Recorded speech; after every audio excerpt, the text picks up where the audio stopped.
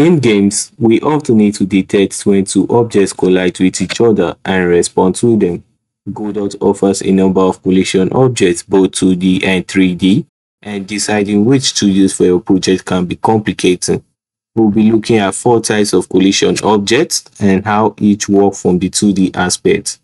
Though both the 2D and 3D collision objects work similarly and is not of much difference. Godot Collision Object 2D offer 4 kinds of collision objects, which are the Area 2D, and the last 3, which inherit from the PhysicsBody 2D, are the CharacterBody 2D, the StaticBody 2D, and the RigidBody 2D. All collision objects require at least a collision shape or polygon to help define the object's collision bound to detect collisions. The Area 2D detects when objects overlap each other and emit a signal, making it useful for power-ups or pick-up, hitboxes, and hotboxes that require interaction with the player. In this example, we have a player that collects cherries and is added to the cherry total count. Then a sign the player can interact with and display a dialog. If we take a look at the scene dock, the player has a warning telling us the area requires a collision shape or polygon in order to interact with other objects in the game. In my player scene, I've added a collision shape, which gives a warning telling us to provide a shape for the body. I'm going to use the capsule shape 2D, which is a good fit for the player. Now, if we take a look at the inspector of our player, which is an Area 2D, it has a bunch of properties and we'll look at few of them. The gravity, linear and angular damp section we'll look at later on. The collision tab, which is below the collision object 2D heading, we see 2 properties with a bunch of numbers, which are the collision layer and max of an object. The collision layer defines the layer an object is on, and this allows the object to detect collision with it. The collision max, on the other hand, defines what layer the body scans for collision with. If an object isn't on the body's max layer, the body ignores it. By default, both the collision layer and max are set to layer 1 and have up to 32 layers for you to choose from. Let's say we are working on a bigger project. It can get confusing trying to remember what a layer body was on. We can solve this by customizing a layer name for each layer. To set the layer name, go to Project Setting. Under the Layers Name heading is a 2D physics section where we can customize a layer name for all 32 collision layers. I've set the layer 1 and 2 name to player and sign, as they are the only objects that need to be monitored in our game. Last off is the monitoring and monitorable property, and toggling the monitoring on means the body scans for collision with other objects from its collision max. So toggling it off stops scanning for collision even if you set a collision max for the body to scan. Now for monitorable, toggling it on means the body can be detected by other objects that are scanning for it. Let's take a practical example on how the collision layer works and its usefulness. In my main scene, I've duplicated the sign node, and our player scene, we see a dialog scene which is being displayed when the player interacts with the sign.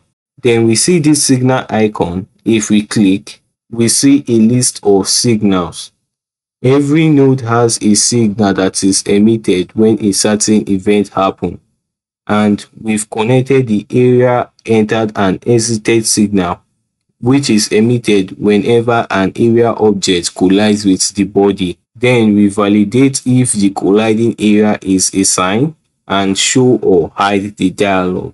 But when we run the game and the player tries interacting with both signs, the first sign seems to be working but the second sign doesn't.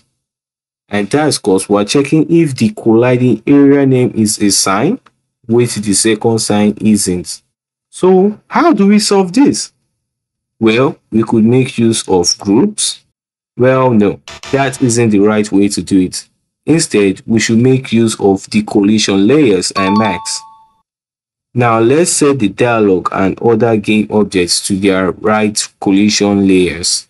The player just needs to be monitored, not monitoring, and we'll set it to the player layer and its max to none. And in our dialog info, we need to monitor for the sign, so we'll toggle off the monitorable and toggle off a layer and just set its max to the sign. Then I will also remove the validation check in the dialog script since we don't need it anymore. And our sign just needs to be monitored, and I'll set its layer to the sign layer and max to none.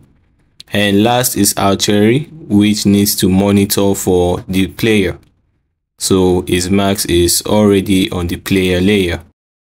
Now when we run the game, the player collects its cherries and is able to interact with both signs, which is what we want. Now let's talk about the area override, and the example you see was gotten from the Godot documentation, link in the description. And if you found any value in this video, can you give it a thumbs up and hopefully subscribe? That will really make my day, and you will also get notified when a video is out. Now back to the area override, which we can use to override physics properties like gravity and damps in a defined area. This example, we have a point gravity, a linear damp, and a reverse gravity. The point gravity is used to define gravity from a certain point. If we check the point area under the gravity section, we set the space override to replace the gravity property of the colliding body, and by default this is set to disabled. We toggled on the point property, which calculates gravity from a certain point, and we have gravity, which we use to set the intensity of the gravity in the area. Then the linear damp, we set the linear damp space override to replace the linear damp property to 10, which is the rate at which an object stops moving in the area, making the ball move slowly down when it enters the area. Last is the reverse gravity, which we set the direction y value to a -1, changing the gravity's direction. But we can also alter the force of gravity without changing its direction. And when we spawn a ball, it still works the same. Next up is the character body, and I'll be using a project from one of my previous videos. If you're interested, I'll leave a link in the description. The character body is for implementing bodies that are controlled with code, meaning you have more precise control on how they move and react. They detect collision with other bodies when moving and are not affected by the engine physics properties. We have a player, which is of a type CharacterBody 2D. Also, a hit and hot box component for dealing and detecting damages. The character body has a few properties, and we also see the collision, layer, and max. Let's take a look at the script. And we see a bunch of code. The character body has a method for checking if the body collided with the floor called the isOnFloor method.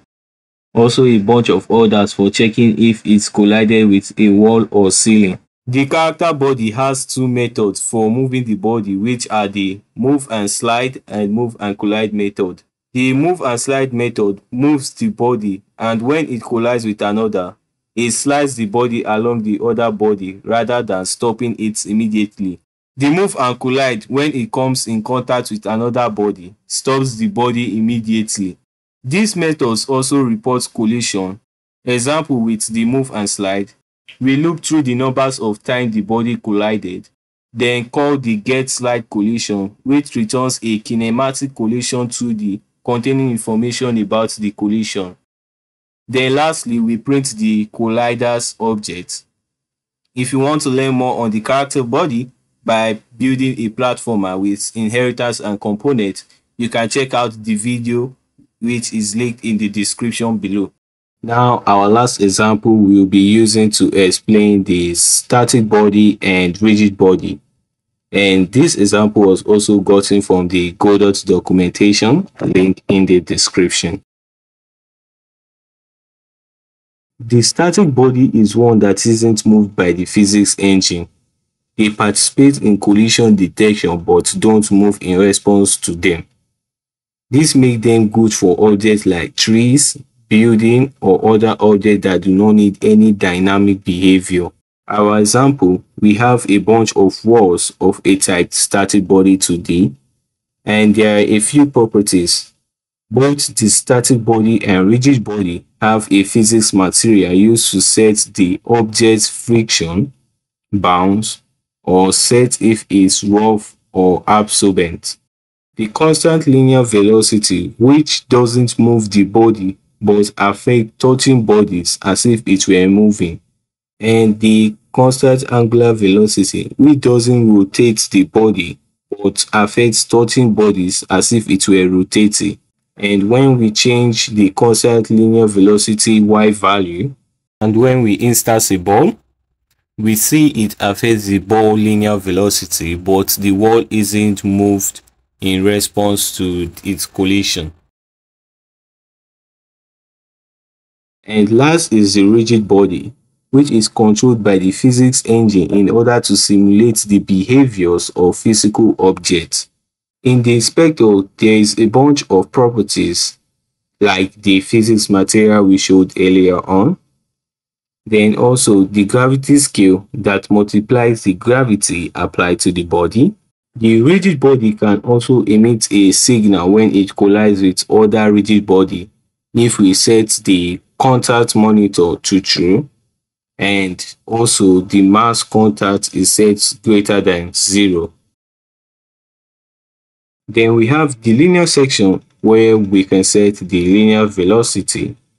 Then there is a damp mode that defines the damp applied, and combine means we add its value, while replace means, well, we replace its value.